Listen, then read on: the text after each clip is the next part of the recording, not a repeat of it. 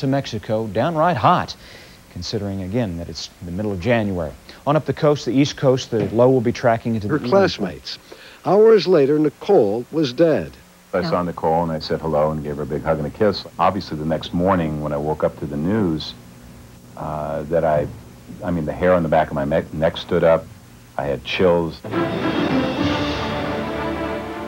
The neighbors who found the bodies were horrified. My husband is turning the same way, and he's saying to me there's a body. There was a lot of blood. I was remembering as like it was coming down like a river. I just said, "You murderer," and then he yelled, "Me?" And I went, "Yes, you," and I hung up. The phone call from O.J. Simpson to his former in-laws the morning after Nicole was killed. His words still echo. Denise knew right away, and so did my mom. She was always fearful. Always fearful. Yeah, one of these days I have a feeling that he's going to kill me. Nicole Simpson, dead from a knife wound to her throat, so deep that it nicked her spinal cord. I still can't believe she's gone. I still want to pick up that phone and say, "Hey, Nick." Nicole's friend... Right now, we are okay, but you got to tell the police to just back off. He's still alive, but he got a gun to his head. The O.J. Simpson story. He had it all. Loved by millions, O.J. was rich from commercials, movies, and business ventures. But suddenly there were the killings, and O.J. Simpson would be to cast the celebrated athlete turned commercial spokesman and actor into the role of a vicious killer. Mr. Simpson is charged alone because he is the sole murderer, and that is why he is the only one charged. The events surrounding Simpson's arrest 5 days after the killings were bizarre. Shortly before he was scheduled to turn himself in, he was here at the home of his good friend and attorney Robert Kardashian. Other colleagues were also on hand, including attorneys and doctors. Then suddenly, O.J. Simpson left behind a letter that sounded to some like a suicide note, in which he denied involvement in the killings. Everyone understand, I had nothing to do with Nicole's murder. I think of my life most, no matter what the outcome, people will look and point. I can't take that. And then Simpson was located on a Southern California freeway. Nearly 100 million people watched the low-speed police chase on national television. It went through the interchange, continuing northbound on the 405. Thousands of his fans lined the freeways, cheering, waving, and blowing him kisses as Simpson held a gun to his friend. O.J. Simpson was behind bars for the murders of his ex-wife, Nicole Brown Simpson, and her friend, Ron Goldman. She was tall, blonde, and beautiful, and since her death, the subject of hundreds of tabloid headlines. She was nothing but a woman who put other people in front of herself. Got drunk and did drugs. That was so not my sister. It's overwhelming. We haven't had time to grieve. There's not a quiet moment. When we have a quiet moment, or think we have a quiet moment, then they're the children. We'd like to dedicate this song, especially to Mistress Nicole Simpson, you know. How can I lie to an angel? Touching moment when the... That was just, it's Nicole with her 2 kids. I was like, look, she's blonde too. The angel's blonde. The forgotten man in this murder case is Ron Goldman, but not forgotten by the circle of friends with whom he played softball. He had hit a towel. He was an answer all the time. To his family and friends, his murder was incomprehensible. You think, oh, it was a bad dream, and then you realize that it did happen and that you're never going to see him again. It will be tragic, dearly missed, and we're going to have to cope with that for the rest of our lives. With no known eyewitnesses to the stabbing, and will depend heavily. At the time that this murder took place, O.J. was at home, awaiting to get into a limousine to take him to the airport on a trip that had been planned well in advance for a promotional event in Chicago. But testimony from the limo driver who took Simpson to the airport might threaten Simpson's alibi. So from 10:40 to 10:50, you continue to ring the bell? Yeah. And you got no response? No. He says he saw a large, dark figure run across Simpson's driveway shortly before 11 p.m. And after that, Simpson responded to his calls. The evidence is consistent and very powerful, even at this early stage of the case, to indicate that the defendant has indeed committed every crime that he is charged with. I think that when it's all said and done, and when we've considered all the evidence in this case, I think that reasonable people will agree that he's innocent of these charges. Until the killing, Simpson's marriage had looked ideal to outsiders. But police 911 tapes revealed afterward that there had been troubles. Well, okay, what does he look like? He's O.J. Simpson. I think you know his record. Could you just send somebody over here? Okay, what is he doing there?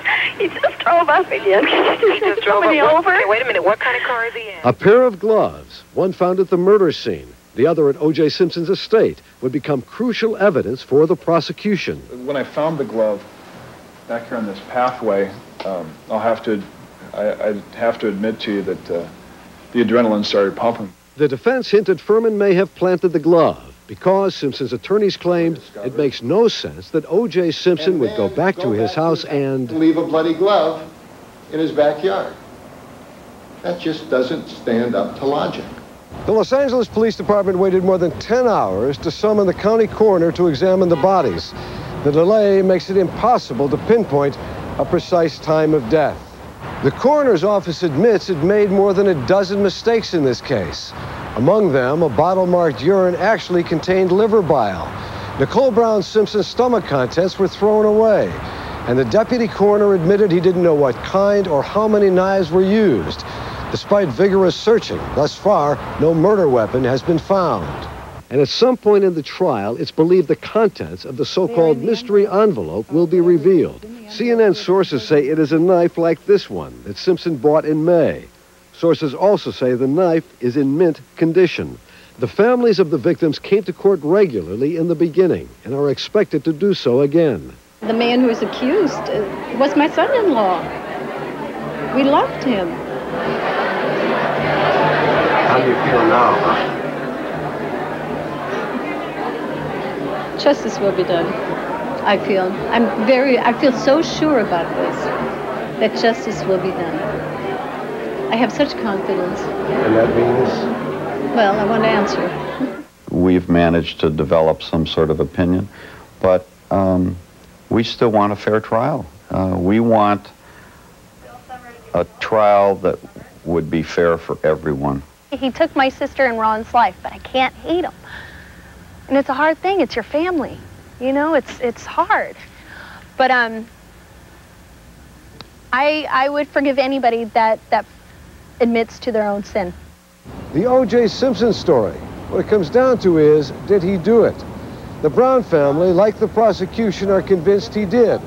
Simpson says that he didn't. How do you plead to counts 1 and 2? Absolutely 100% not guilty. And do you deny? In the end, a jury will decide. Robert Vito, CNN, Los Angeles. When we return, an up-close look at Marcia Clark and the prosecution strategy. But first, a look back at O.J. Simpson, the American football hero turned actor and pitchman, now murder defendant.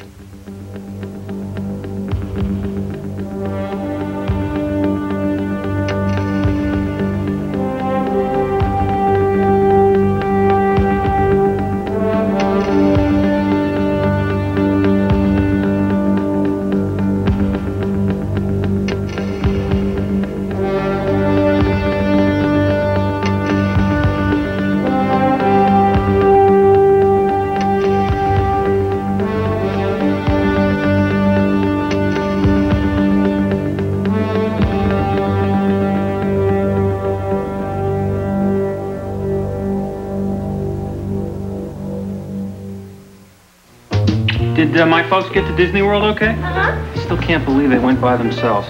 They're getting so weird. Over this chair and interviews Capitol Hill leaders, including Bob Dole.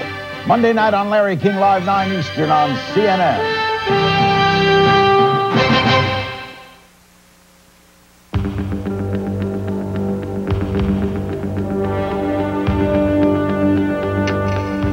Now let's take a look at the prosecution. The team is headed up by Deputy District Attorney Marcia Clark. Clark is joined by Deputy District Attorneys William Hodgman and Christopher Darden. They all work under the direction of Los Angeles County District Attorney Gil Garcetti. And joining me again is Roger Cossack, a former prosecutor with the LA District Attorney's Office. Roger, the prosecution is seated closer to the jury than the defense because the prosecution has to prove its case. Now, what exactly does that mean? Well, Jim, it's up to the prosecution to convince each and every juror beyond a reasonable doubt of Mr. Simpson's guilt. If they fail to do that, it's called a hung jury, and they might have to do the whole thing all over again. We've been hearing that this is a case of circumstantial evidence. What is circumstantial evidence? Well, Jim, there's two kinds of evidence. There's direct and there's circumstantial. Direct would be if you're standing outside and it begins to rain and you get wet, you can testify that it's raining. Circumstantial would be that if you're sitting inside and the door opens up and someone comes in that's soaking wet, you can draw an inference from that set of circumstances that it's raining outside. In this case, the prosecution is going to have to rely heavily on circumstantial evidence. There's no murder weapon, there's no fingerprints, and there's no confession. So they're going to be relying on circumstantial evidence like DNA. Let's take a closer look now at the person who has to prove the state's case, Deputy District Attorney Marcia Clark. Here's CNN's Art Harris. In the wake of the two murders, Marcia Clark was everywhere. At the crime scene, at the estate of the accused killer with the cops. Then in court, tangling with the best criminal lawyers money can buy. Seems like a little bit of grandstanding, but If the two of you, excuse me, I can't believe I heard Mr. Shapiro say that. Marcia Clark is no shrinking violet. She can put on the fancy dress and hold her pinky up when she drinks the coffee, or she can just wade in and knock your teeth down your throat. Ready or not, Marcia Clark is now prime time, and the pressure is on. The LA District Attorney's Office has lost two recent high-profile cases. The acquittal of the police officers who beat Rodney King and hung juries in the Menendez brothers murder case. To reverse that slump, Clark has to do what some would call the impossible. Send a hometown hero to prison for two murders he says he didn't do. She's tried 21 homicides and hasn't lost a case in the last 5 years.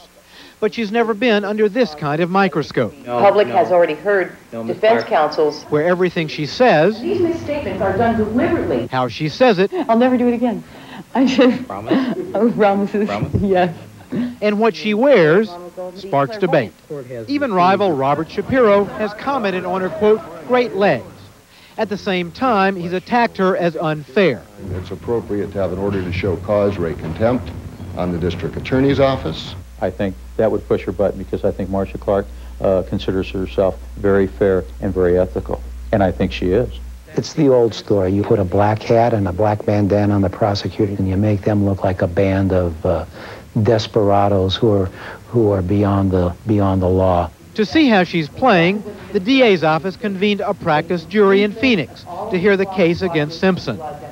The panel called Clark too aggressive and said she didn't make her case. And a few people said bitch. And a few people thought she was very aggressive, tenacious, pushy.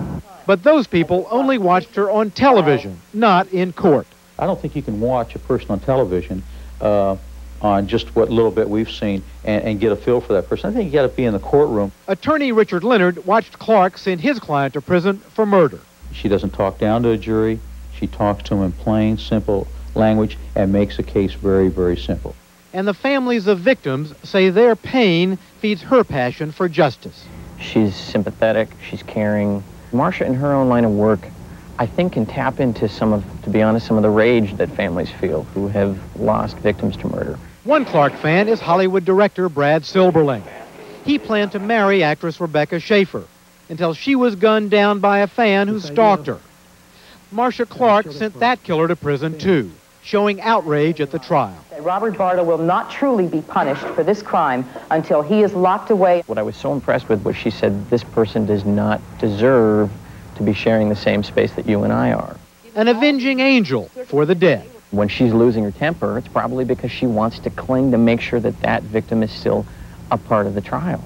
At the Simpson trial, one veteran prosecutor predicts she'll bond with the jury as skillfully as anyone on Simpson's high-priced defense team. She's got the common touch. I don't think that she ever speaks over the heads of the jurors.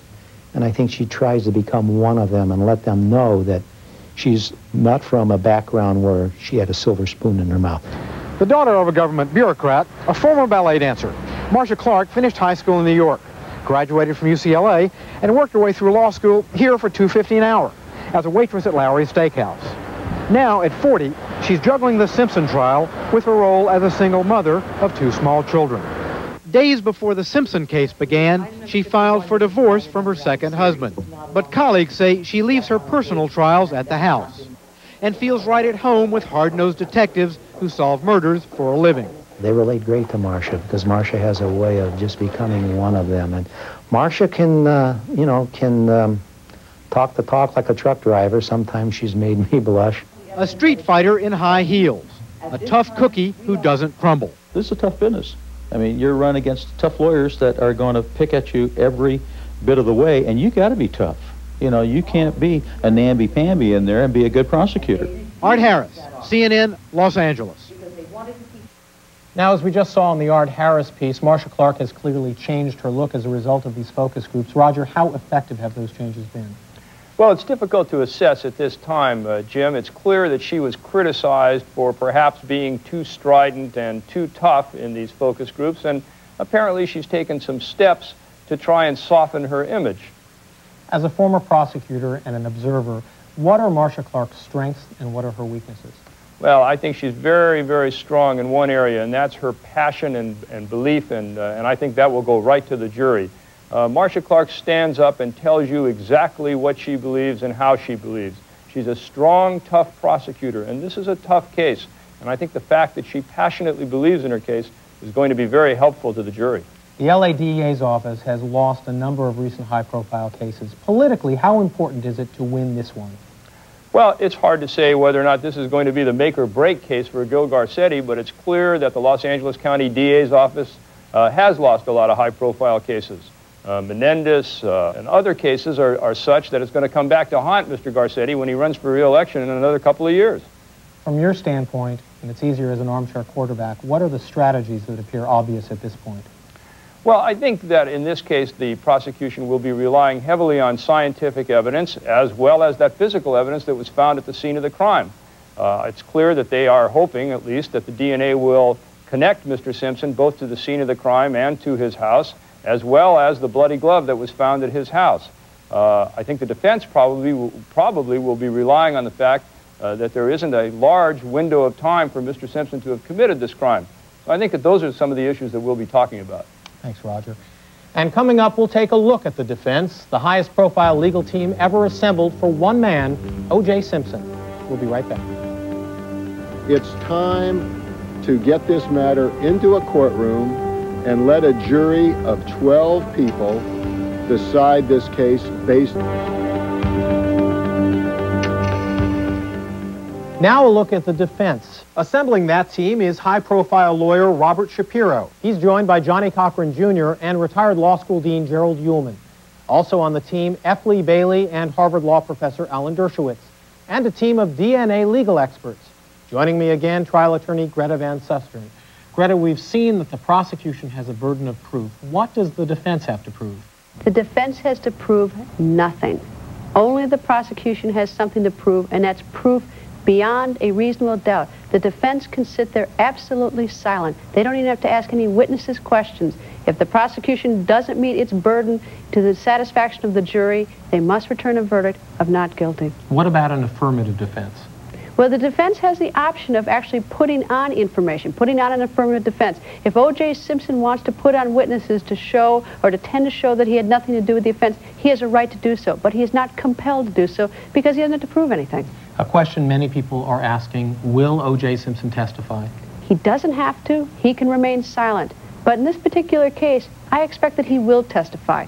He's going to want to testify before that jury to convince the jury that he is a believable, credible, and nonviolent person. He's a very smart man, and as a defense lawyers are very happy when they get a witness such as O.J. Simpson. The jury's going to want to hear from him, so I expect he'll testify. Now, you said the prosecution will call witnesses. The defense will cross-examine. What is the purpose of a cross-exam?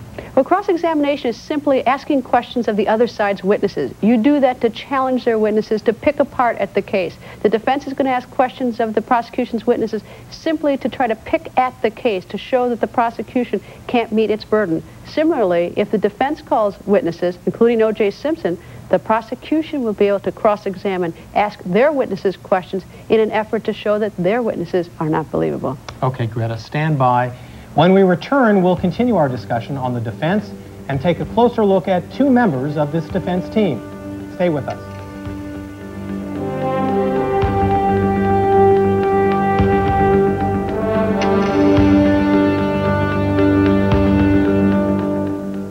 Go inside the world of CNN on your PC. For a free CompuServe membership kit, call this number.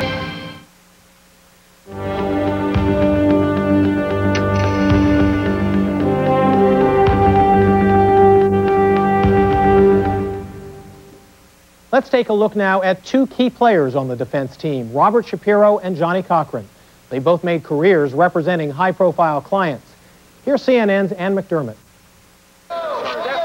Robert Shapiro can play to the crowds. Morning, how are you? Good to see you, man. Robert Shapiro can play to the media. Very nice to see you. Robert Shapiro can play hardball in court. Shapiro addressing me or the court? I assume he's talking to me. I'm addressing the court, but I'm looking at you. Wanted to be clear. Well, I wanted to make sure that you understood this, because... Excuse me, counsel. Counsel, please. He is flamboyant and passionate, and many observers agree he is very, very good. Each lawyer thinks, rightly or wrongly, that he or she may be the best thing to come down the pike since Clarence Darrow. And, of course, that's not so. In this case, not only is Mr. Shapiro talking the talk, but he's able to walk the walk. He has represented Marlon Brando's son, Christian, and F. Lee Bailey. But the Simpson case made him a household name in just about every household with a television set that was tuned in the night Simpson disappeared. Please surrender immediately. Since then, he's become a celebrity at the courthouse. Can I have your autograph, please? And he's become a celebrity outside the courthouse. He appears to handle it well. No surprise, perhaps, for a man who authored an article on dealing with the media. See you in a couple hours. He is hardworking, focused, and controlled, with an occasional lapse, like the time he muttered an obscenity in court. I'm offended by Mr. Shapiro's comment that he would even utter an expletive in open court just like that. Shapiro blamed it on the heat of the moment. I apologize to Mr. Hodgman. It was unprofessional of me. He seems to have few critics, at least few willing to go on the record about the veteran lawyer, but some have suggested Shapiro is a better deal maker than a trial attorney. Young Brando's case, for example, was resolved by a plea bargain. Others say that's unfair and point to his courtroom successes. Most of the criticism about him seems lukewarm and seems to focus on style rather than substance. I think if Mr. Shapiro can follow the rules of the road and downplay perhaps the flamboyance that he's demonstrated thus far, he can be very, very effective. And courtroom observers say so far that's exactly what he's been. Very, very effective. Effective at casting at least some doubt on a case that many first figured to be open and shut. Before long, Shapiro was joined by another L.A. lawyer. Johnny Cochran could be called flashy. After all, he favors gold-rimmed glasses, pastel suits, personalized plates for his roles, and represents Michael Jackson. But if he is flashy, he is also friendly, a cheerful man who is happy to praise an opponent, like prosecutor Bill Hodgman. He is an excellent lawyer. Flashy, friendly, and sometimes fearsome in court. Counsel stands here and makes these outrageous statements. But most of all, Johnny Cochran is a winner. Just ask Denzel Washington. He sought out Cochran as the model for his performance in Philadelphia. How many lawyers you go to before you call me?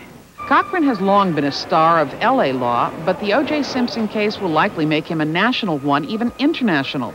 Yet Cochran says all good attorneys rely not on their reputations, but on the facts of a case. But I think what you find is that your press clippings stay at the door. He is much admired by colleagues. I think the world of Johnny Cochran as a lawyer. I like him on a personal level, and I think he's a great lawyer, and I think this is the perfect case for him. And others agree, saying it's because of the challenge and not race. Cochran has represented a lot of African Americans, but he is also representing Reginald Denny, the white truck driver who was nearly beaten to death by African Americans during the LA riots. Prosecutors recognize his skills and freely acknowledge their admiration. He's smooth as silk. He's a brilliant courtroom tactician. One conflict Cochran was concerned about in the Simpson case was his friendship with the former football great. That made him hesitate when asked to join the defense team, but join he did. And some veteran legal observers say that may have been the defense's smartest move of the case. Ann McDermott, CNN, Los Angeles. Okay, Greta, focus, if you will, on possible defense strategies. The defense strategy is going to continue to be the same since it's been since the beginning. That's very aggressive. They put a lot of pressure on the prosecution, hoping the prosecution will make mistakes. Mistakes only benefit the defense because that sometimes is reasonable doubt. Do you see the possibility of a plea bargain in this case? If O.J. Simpson is guilty, there is a possibility for a plea bargain, and that could occur as late as jury deliberations. Lawyers want to get the least amount of punishment for their clients when they're guilty, and if they conclude he's going to be convicted, there'll be some behind-the-scenes negotiating. And what would you say is the greatest obstacle facing the defense team? They're up against some good, tough, smart prosecutors. Thanks, Greta. Coming up next, we'll take an up-close look at the judge and jury inside the O.J. Simpson trial. Stay with me. Judge and jury. Throughout the past few months, we've seen a lot about Judge Lance Ito. From this position, he looks down on the entire courtroom, seated squarely between the prosecution and the defense. In this case, as in all cases, the judge serves as a neutral mediator in the trial process. I'm assigning the case to Judge Lance Ito. Prior to his appointment to the trial of the century, Judge Ito told a legal newspaper, quote, "I think you would have to be crazy to want that case because of the amount of public scrutiny." Now the 44-year-old former prosecutor is a household name and coping with the same scrutiny as all the other prominent players. Ito has experience with high-profile cases. He presided over the savings and loan fraud trial of Charles Keating. Judge Ito is a choice that is acceptable to us. Judge Ito will be acceptable to people as well. Neither defense nor prosecution objected to his appointment, even after the supervising judge disclosed that Ito's wife, Captain Margaret York, is the highest-ranking woman on the LA police force. However, that connection did raise some questions later. All right, good afternoon, ladies and gentlemen. Before releasing jurors for the holidays, Judge Ito stressed the crucial need for them to remain fair and focused.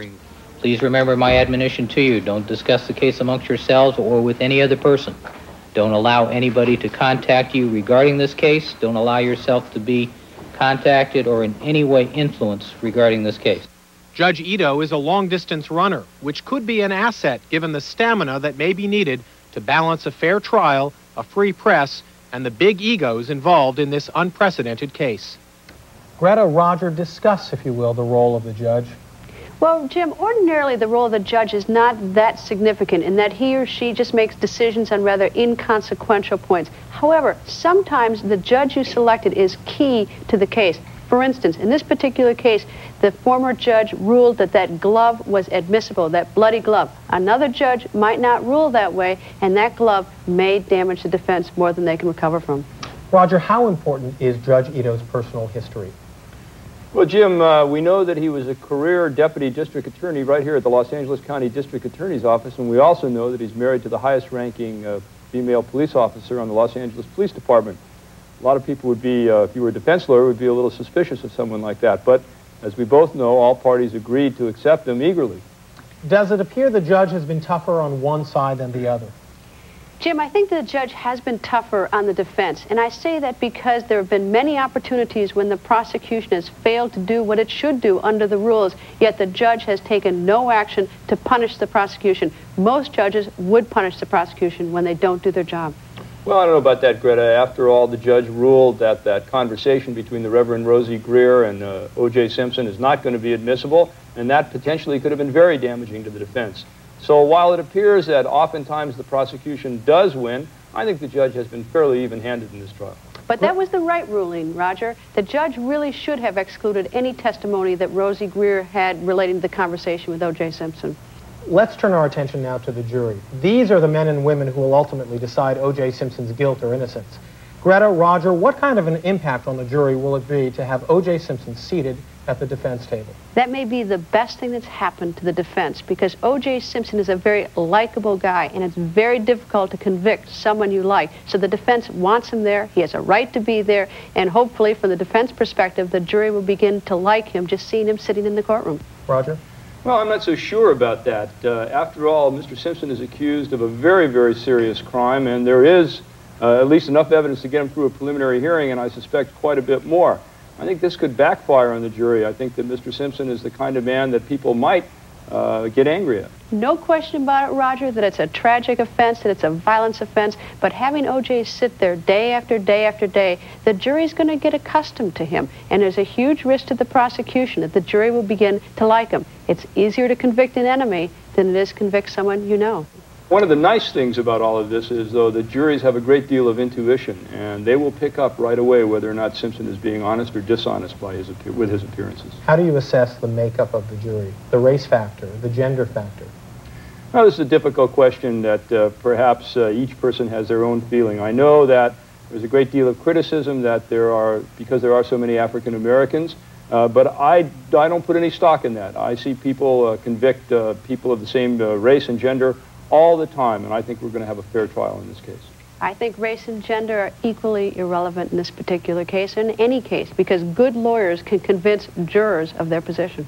And how do you see the prosecution and defense playing to the jurors?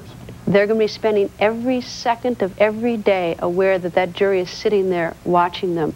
And the defense is going to instruct O.J. Simpson, be very careful what you do and say and how you appear in front of the jury. And the lawyers are going to stick to the same code.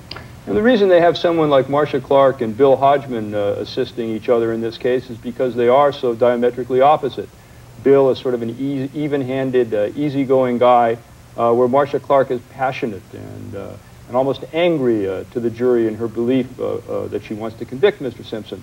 So I think that you'll see the prosecution come down hard and try very much to get a conviction in this case. But even Marcia Clark's vigor may be something that's very appealing to the jury, because the jury is going to be appalled by this crime, and they like to see an aggressive lawyer. So even the fact that she seems a bit aggressive or strident may not be something that hurts the prosecution. And the same is true of the defense. A jury likes to see a defense lawyer fight for a client. No question about it that we're going to see some sparks during this trial. Isn't that true, Greta? I hope we're going to see some sparks, because that shows the lawyers have really got their heart and soul in it.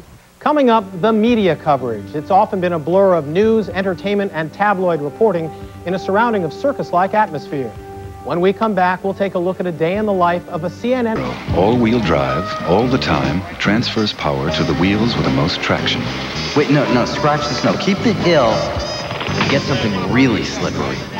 So Quattro goes places the Mercedes C280 and BMW 325i, even with traction control, never dreamed. And it goes there for less. Nah, they'd never believe it. Audi Quattro from 27,170 from the soul of Audi.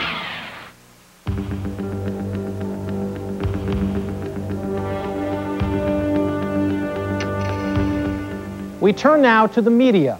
During the busiest of times, the press area near the Criminal Courts building is a frenzy of reporters and producers amid a sea of satellite dishes and scaffolding. We follow along now with CNN's Mark Watts and witness a typical day with CNN covering the O.J. Simpson story. Mark Watts, this is Atlanta. Can you hear me? Okay, you're supposed to be getting IFB now. Okay, break tone. Send me picture, please. Stand by. You are about to go inside our nerve center on location from a place called Camp OJ. Hello. CNN's Mark Watts from Los Angeles. Mark? Good morning, Donna. The camera always shows you this, but you rarely see what goes on behind the scenes. 1, 2, 3, 4, 5, 6. Gotta go, Mark. You're about 4 minutes out, buddy. Okay. Whoa. Hello. It's the morning of December 8th. Jury selection is supposed to wrap up today. CNN's Mark Watts in Los Angeles. Thanks for the information. And that's the first of 7 live reports we do. Almost one every hour. The second proof in front of the courthouse? At the courthouse across the street from Camp OJ, photographers await the arrival of jury consultant Jo Ellen Demetrius. And once she arrives, we'll have approximately 5 minutes to send the videotape to Atlanta on a fiber optics line and get it edited for usage in the next reports. Yeah, go ahead, Tracy. Yeah, Jo Ellen's coming in. Demetrius arrives. A courier brings the tape to our production trailer. Yeah. This is for the Watts 12 o'clock live shot. Get to the Joe Ellen VO when I say the players in the Simpson case began arriving about 25 minutes ago. Live crew, please send some audio. About a minute from you, Mark. Player in the Simpson case is the roll cue for the VO. CNN's Mark Watts joins us with the latest. Mark? Now a busy day on tap. The players in the Simpson case began arriving, about 15 to 20 minutes ago. Who's arriving? Who's arriving? How are you? Cochran and Shapiro are arriving out back. I'll let you know in your ear if they say anything. Defense attorneys Johnny Cochran and Robert Shapiro have just arrived at the courthouse, so things should be getting underway. No, 12 peremptories, and then prosecution went first. In the meantime, the final jury selection process was being monitored on the 12th floor by CNN producers and media outlets throughout the world. It's competitive and everyone is plugged in. Then the announcement came. The thing is, both sides have accepted the panel as is. Moments later, we're on the air. A new development to tell you about now in the O.J. Simpson case. A jury finally has been seated. Finally, a milestone in the Simpson case. Next, a pool briefing from reporters who were inside the courtroom. There was a sigh of relief in the courtroom. The briefing is transmitted to Atlanta, and excerpts are used during the next two live reports. With the latest headline news. One for CNN Headline News, and then CNN's World Today. For the latest developments, we go to CNN's Mark Watts in Los Angeles. Mark? Throughout it all, Judge Ito kept jury selection on course, and the process today completed.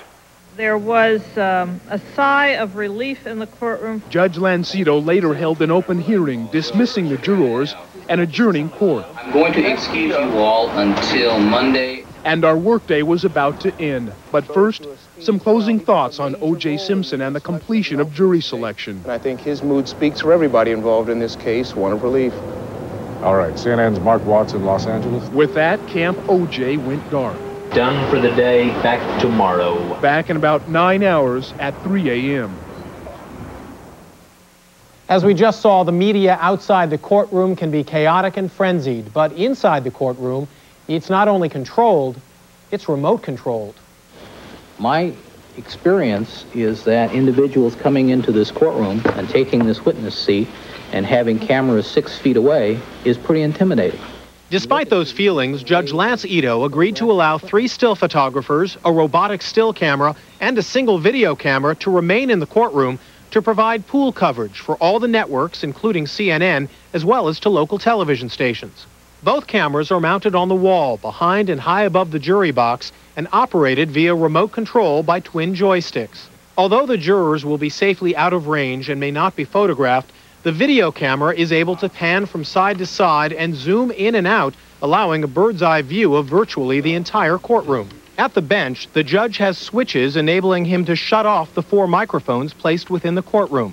He can also monitor the picture from a small television set under his desk.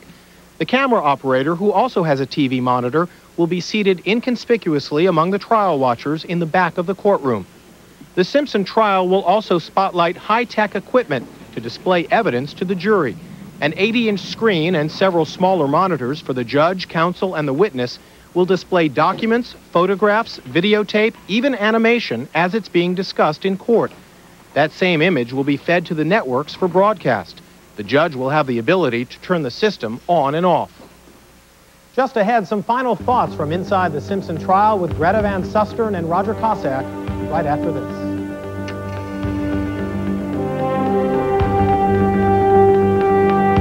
Ever seen one of these? Classic movies.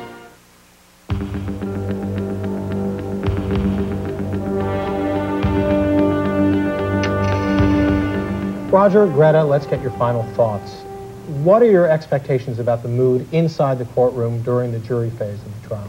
Jim, we're going to see everything. We're going to see anger. We're going to see the lawyers get mad. We're going to see the judge get mad. We're going to see a lot of grief when those autopsy pictures are passed around and everyone sees the devastating injuries that these 2 victims suffered. And periodically, we're going to see a little humor like you see in all trials.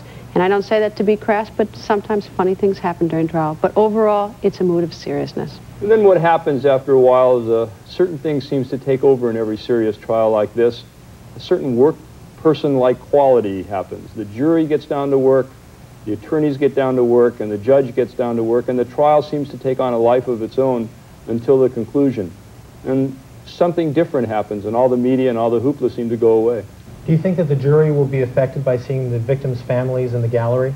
Without any doubt whatsoever, those families have endured so much. They've lost someone that they love, and the jury is very sensitive to that, and especially at those more important moments in the trial, for instance, when those autopsy pictures are passed around among the jury, and they know the families are sitting there, they're going to feel it. Of course, the interesting part of this will be whether or not Mrs. Simpson's sister will become a witness in this trial.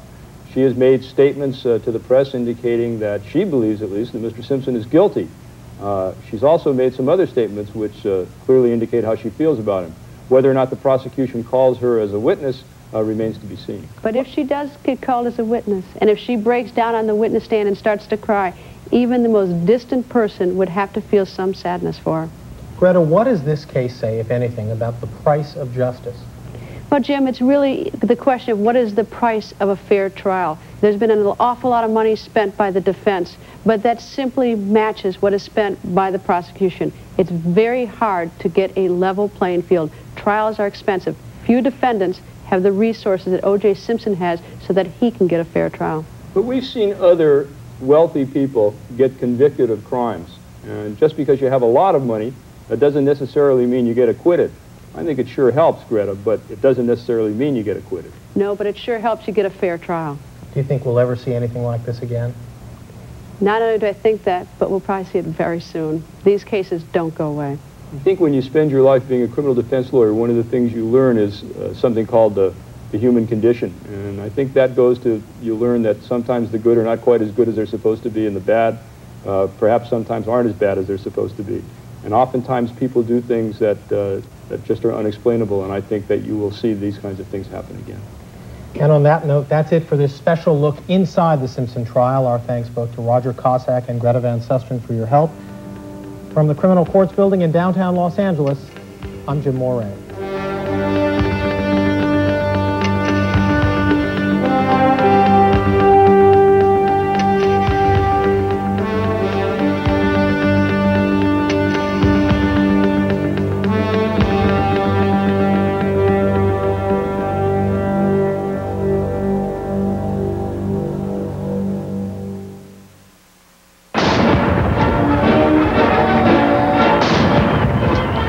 2 years after taking office, how's President Clinton doing?